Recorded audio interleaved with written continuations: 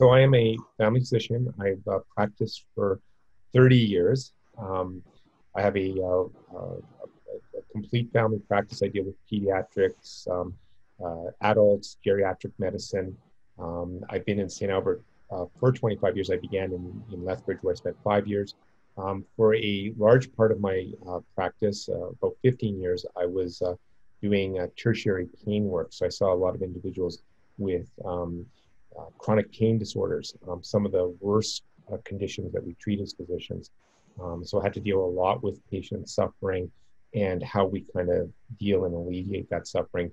Now I'm not doing as much pain, though. I'm back in the chronic, in the family physician realm, and again dealing with basically the general things we'll see in family practice. And can I ask if you're Catholic? Yes, I am a practicing evangelical Roman Catholic. I love my faith, and I love talking about my faith. It's a very important part of my my clinical practice. My office has crucifixes, as does my exam rooms, and I make it quite quite obvious that this is a Christian office. That being said, the issues around Bill C-7 have very broad ramifications to me as a physician that go way beyond my faith. And I think this is important. I mean, we can look at this as a faith issue, but I think it then makes it sort of narrow when it comes to what's going on in the healthcare system. And I think there's very big, broader issues that I think will unite physicians right across Canada, whether or not they're people of faith, other religions other than Christians, and just even people who have no faith at all, because this is a really big issue. Okay. Were you surprised that Bill C-7 was passed? Yeah, actually very surprised. I was involved with a number of groups that were actively lobbying against the passage of Bill C-7. A number of my colleagues were involved in the Senate hearings, and I thought they made very compelling arguments. Everything I read from my colleagues across Canada seemed to suggest to me that there was a very strong grassroots movement of physicians who were opposed to this, and this included physicians from all specialties, including family physicians and psychiatrists, particularly the psychiatrists who were very concerned about some of the potential ramifications on mental health illness. So when I saw this kind of groundswell of support for not passage of this bill in its current form, and then it was passed, I just didn't know what to think. It really caught me off guard in many ways. For those who are unfamiliar, what is the Coles Notes version of Bill C-7? It expands the criteria for assisted suicide, right? Right. So the Coles Notes version is that a number of years ago, through a case in Quebec, it was thrown to Parliament that the current bill that had been going on for a few years in terms of what is euphemistically called medical assistance in dying, or MAID, was not constitutional, and they needed to redevelop the laws. And so what Bill C-7 did is it took MAID from being something offered to people with a foreseeable death to an expansion that included virtually every illness that we see in medicine that is chronic, incurable, and causes suffering. So this is a large swath of illnesses, from severe osteoarthritis, bad emphysema, chronic pain disorders, mental health disorders. Although mental health disorders have been postponed in the bill for 2 years, it is still clearly where things are going to go after that period of 2 years to kind of study the issue a bit more. But clearly the legislation is going to affect mental health illness as well. To the point, and I think this is really the, if you want the take home on this, it really is and I heard a physician comment on this, so I won't claim this to myself, but what we've done is we've taken medical assistance in dying and now made it into medical assistance in death. So in the medical assistance in dying idea was these people were dying, they were palliative. I had concerns about that as it were, as you can imagine. I believe that the answer to that group is better palliative care. But irrespective, you've taken it from being medical assistance in dying to medical assistance in death. We are now being asked as physicians in this country to take the lives of individuals where death is not in the foreseeable future. And in fact, death may not be in 5, 10, 15, 20 years if these people were allowed to continue to live their lives. That is a fundamental shift in the way we practice as physicians. What would you say to those that say, number one, it's available in other countries. Number two, the government didn't have much of a choice because it had to comply with the court ruling. And why should this not be an option? I mean, you make your points as a physician and a Catholic, but what if I'm not Catholic? Why should the government deny me this as an option if I'm suffering so egregiously? Yeah. Well, those are fabulous points. I think this goes back to fundamentally where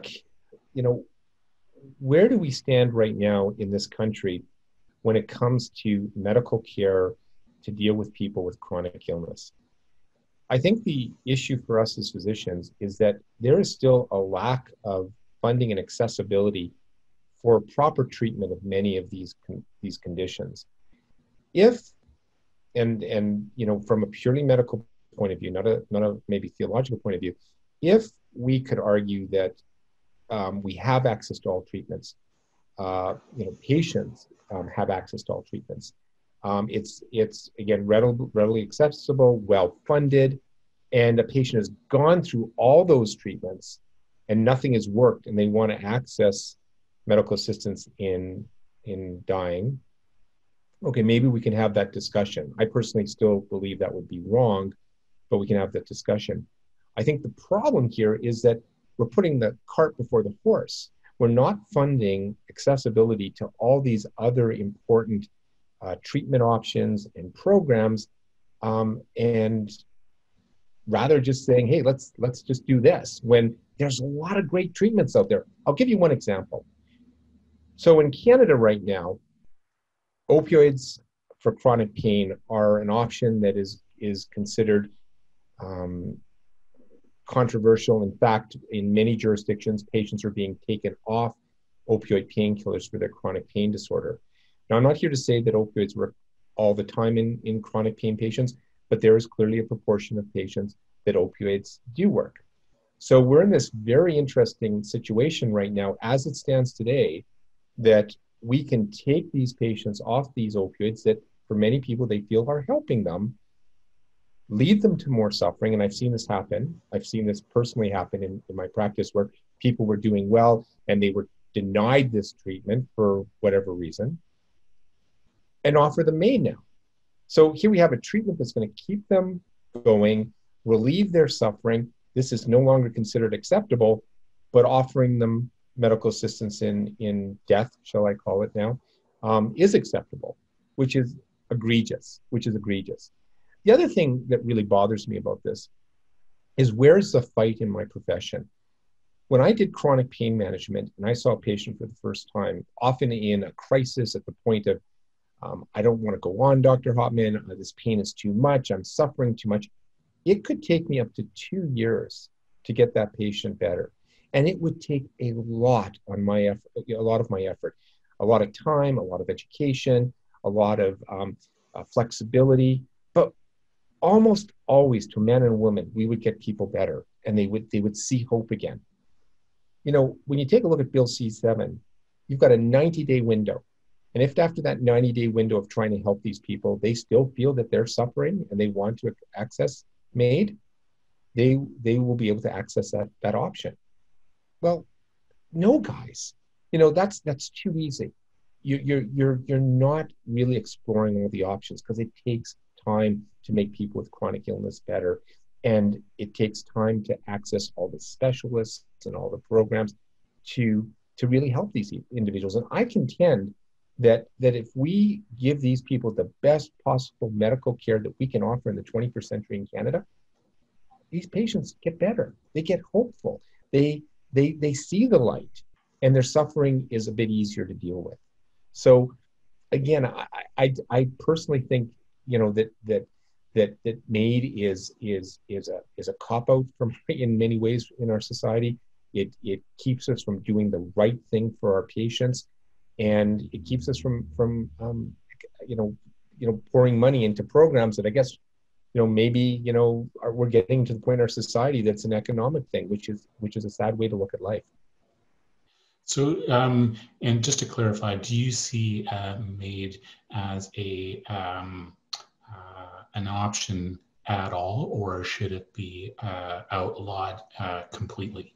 Okay. So personally, I feel as a physician, I would not see MAID as an option at all. Now, I do understand I live in a society that legislate certain rights to people, and I respect the culture to some extent. I think that as a personal practicing physician, the idea of me even being involved in MAID will never be an option. And I think for many of us as physicians, because we see our profession as being fundamentally about healing, not harming, about relieving suffering, not increasing suffering. And in many ways, people forget the consequences of MAID have increased suffering for not only the individual in some ways, and there's some theological things that we could talk about there, but even to the family around them. When you take a 40-year-old who, has children, maybe some grandchildren, has chronic pain, like I said, and she decides or he decides to end their lives, that's not necessarily the end of the story when it comes to suffering, particularly for those involved in the family and in the community. So yes, to be very clear, I personally oppose it. I oppose it as a family physician. I oppose it as a physician in general, and of course I oppose it as a Catholic. What would you say to critics who might look at the interview and say, well, of course, Dr. Hauptman's going to say that because he's a Catholic, so that informs his viewpoint. Well, I'm not Catholic, and so why should this not be an option for me, because it doesn't conflict with my personal values, because I don't have those. Well, I think this goes down then to what is a physician, and so this is of curiosity there. When I actually went into medicine, I actually had left my faith and I was an atheist. So that's kind of interesting. So even when I went into this profession in the terms of helping people, that wasn't necessarily on my radar. But that being said, when I look at the discussion boards across Canada, many of the physicians who are involved in saying, no, this is not where we want to see our profession go, are people who don't have a faith just as much as there are people of faith, not only Christian faith, but other faiths, who oppose this because they recognize that in a fundamental way, this changes how that physician-patient relationship goes. And this is, something I think people are a bit too flippant when saying, oh, it's just a person's right, just let them do it. You have to really understand what this does to that relationship. If you as a patient do not believe that I will do everything in my power to relieve your pain and suffering, to help you along your journey, that's problematic, because that trust is fundamental to the physician-patient relationship. And this bill absolutely is destroying that trust. Because, if I'm a patient, how do I know that doctor, said, well, we've done everything and, it's been 90 days, you should consider medical assistance in death. Really? Is that the best you had to offer me? I think there's going to be problems here. I think there's going to be problems with, and this is why I think you see this kind of grassroots rejection, or at least debate among physicians about how much concerns we have with this. Unfortunately, as an aside, many of our organizations that represent physicians have not responded well to that negativity from the profession. So organizations like the Canadian Medical Association, the Canadian Psychiatric Association, have basically kind of said, okay, well, yeah, let's go along with this. And it's like, whoa, whoa, whoa, whoa, whoa. What are you talking about? This is not representing me any longer. So I personally no longer belong to the Canadian Medical Association because of their stance on these issues. I know many psychiatrists who are considering leaving the Canadian Psychiatric Association over their stance on this issue. So, our leaders in the profession and in our government are not necessarily representing the best interests, quite frankly, of physicians. And certainly they're not necessarily representing the best interests, of our patients, in particular our patients with suffering, disability, mental health issues. Excuse me. Would you say the same thing if a close relative of yours was in a situation where they are suffering, and what if they pleaded with you, please do this for me, or make it happen for me? I mean, I guess what I'm getting at is, isn't it different if it happens to you personally? Then it's not a theoretical discussion. It's real. Yeah, great questions. I would argue 2 points to that. The first one is that it was always real for me when I've seen patients over the years, because I really am involved in my patient care. When I see the suffering of people with chronic pain, the suffering of people with chronic illness, I work so hard to get these people in the right direction, because I really do feel their pain, and I want them to have a better life. And I have been asked for the option of MAID for some of my patients in the past, particularly when I was doing chronic pain. And I've said, you guys, no, we can work through this. And I try to work with them through their journey and to provide them compassion, to provide them hope. So on the one side, I do believe that those personal experiences do inform how I feel about MAID today. Now, as far as my own, family members, I've actually watched family members. Just recently, as about a couple years ago now, I watched one of my uncles pass away from very severe Alzheimer's dementia in the Uville home here in St. Albert.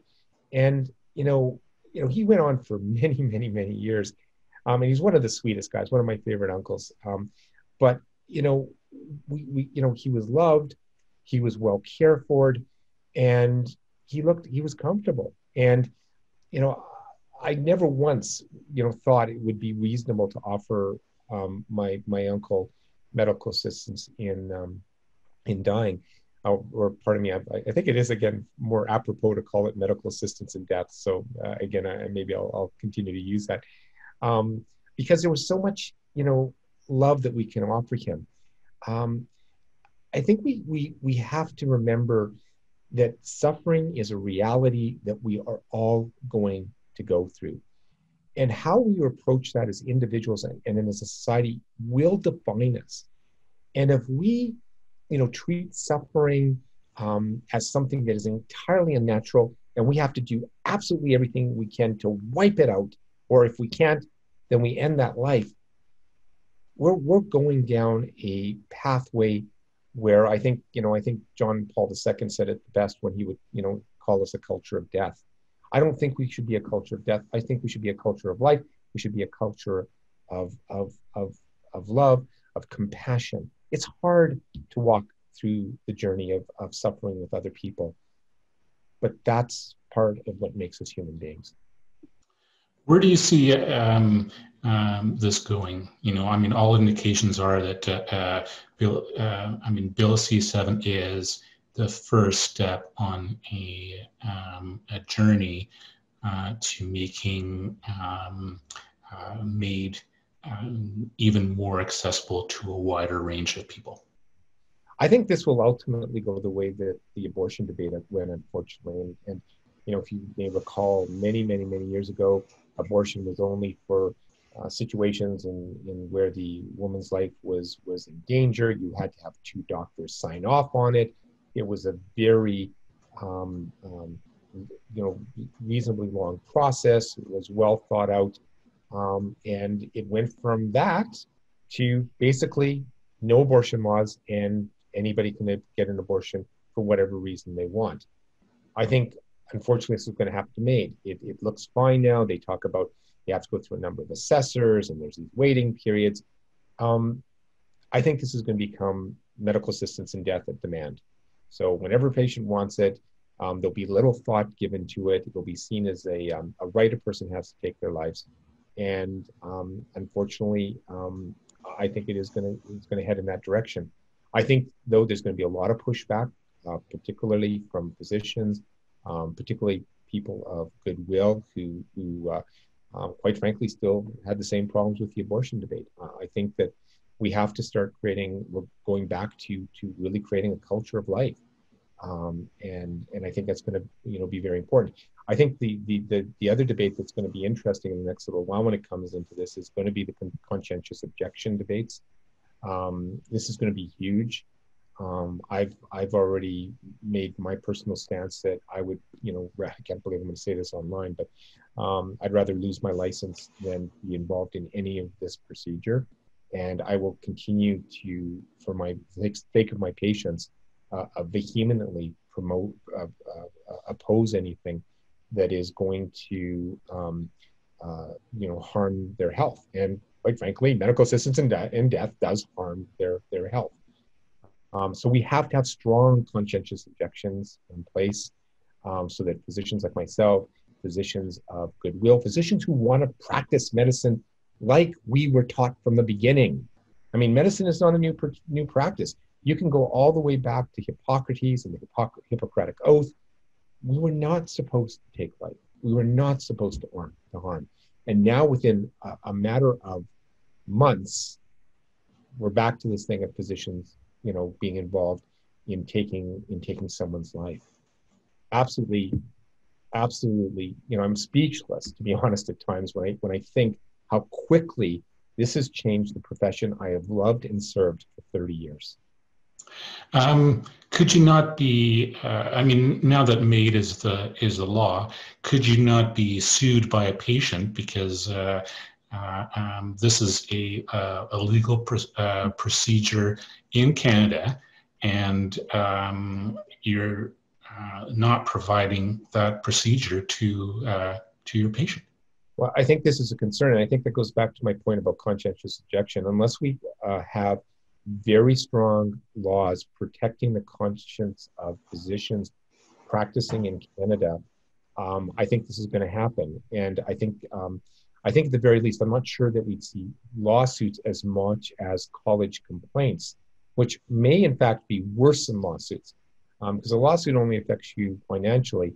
The colleges across Canada have the ability to take away your license. Will this happen? It depends. The Alberta College has been very respectful of trying to respect the conscientious rights of physicians in this province. Some of the other provinces, like Ontario, have not been as rigorous in their defense of conscientious objections. In particular, they feel, for example, that writing a referral letter for the MAID procedure is not unreasonable for family doctors, whereas many family doctors in the province said, no, we're not going to do this. That's still participating in the process. And I would agree with that as well. I think writing a letter of referral is basically tantamount to saying, I support this procedure. So at least at this point, this is not being asked of us in this province, but certainly I think there's going to come a point potentially where you will hear college complaints about physicians who will not offer this procedure. But I've made it clear to my patients, I will not. When a new patient comes to my practice, they are given a welcome letter that basically explains there's these list of procedures that I will not provide. And if that's a problem, there's other physicians you can go to get your medical care. Um, uh, what can people do now? I mean, is it's the law? Is it not a fait accompli? I mean, prior to the passage of Bill C-7, there was this campaign by the bishops and doctors across the country and others, a letter writing campaign to MPs and political leaders to stop the passage of Bill C-7. Now that it's passed, is that a failure? Well, I wouldn't say a failure. I think what it shows is just how much support there is for people with disabilities, people with mental health, people with chronic illness. I mean, I think it's a good thing. We didn't all just come together and go, yeah, just pass this bill. We have come together and said, you know, a large swath of Canadians from all sorts of different professions and different backgrounds have said, no, you know, we want to support life. We want to support you. I mean, if I'm a patient with disability or mental health illness or suffering from chronic pain, and I know that there's this large group of people who want to support me, I mean, that's fantastic. So I think, you know, this has demonstrated just how much opposition. Now, to your point, where do we go from here? And I know that there's organizations like, there's a group I belong to called Canadian Physicians for Life. I know that they're going to continue to actively promote, you know, the support of people with chronic illness. There's a Canadian Medical Dental Association I also belong with. I think this is an opportunity to start having those debates about what we can do to help people with suffering, and provide patients and Canadians with the evidence that there is solutions to suffering beyond medical assistance and death. So I think we're going to have a lot of work here. Yes, it's there. It's part of the legislation. It is what it is, I suppose. But I think we now have an opportunity, just like we did with abortion, to go out there and speak truth and say, you know what, we want to support you. We want to be there. We want to love you. We want to start advocating for more services with people with chronic disabilities. We want to start advocating for better mental health support. We want to start advocating for better treatment of chronic pain. This can be turned around to hopefully an opportunity. You're hopeful. Well, that's yeah, absolutely. Because isn't that the point? We want to be hopeful, and unfortunately, this is I think where we find a lot of patients, they don't see that hope. But there is hope. There's hope for my profession, and now I'll give you my Christian side again. There's hope in the faith, and there's always a hope in the faith. And as a Catholic physician, every time I go to church and I'm on my knees and I look up the cross and I look at Jesus Christ and I look at the suffering he went through, I know that there's hope in suffering. There's always a resurrection. There's always a Savior who's going to walk that journey with me. So we gotta get our patients in this, because, as I said, suffering is inevitable. How we deal with suffering, that's an interesting thing. But we can't ignore the fact that all of us will suffer. And when we enter that journey, whenever that journey is going to be, do we want a healthcare professional, a healthcare community, a medical community that's going to walk that journey with us, give us hope, give us compassion? Or do we want a medical community that's going to say, hey, we've got this here, this way out for you. You might as well go take it. And that's not the medical community I want. Thank you so much. Those are all my questions. Rob, is there anything else that you want to add? No, I think this was a lovely interview, Andrew. I'm sorry again if I went. My wife would accuse me of going long-winded at times. Not at all. If I will, but definitely it's been a pleasure talking to you. We've got a lot of work to do in promoting a culture of life again, and this is just another road on the journey. It's we've got to take up our cross. What did Jesus say? Right? You've got to deny yourself, take up your cross daily. So this is what we have to do. That's great. Thank you so much. Really, really enjoyed the discussion, and again, how we how we purpose this, we're still in the process of determining that, but I'll be in touch And, probably and early then next week. any of the questions that come up or as we go along, I mean, I may not be I don't know if I'm the best media person per se, but I do enjoy speaking. I have strong opinions on these things, and I'd be happy to speak with you again at any time. Okay. Okay? Thank you so much. Sure. Take care. All Have right. a good Bye-bye. weekend. You too. You bet. Bye-bye.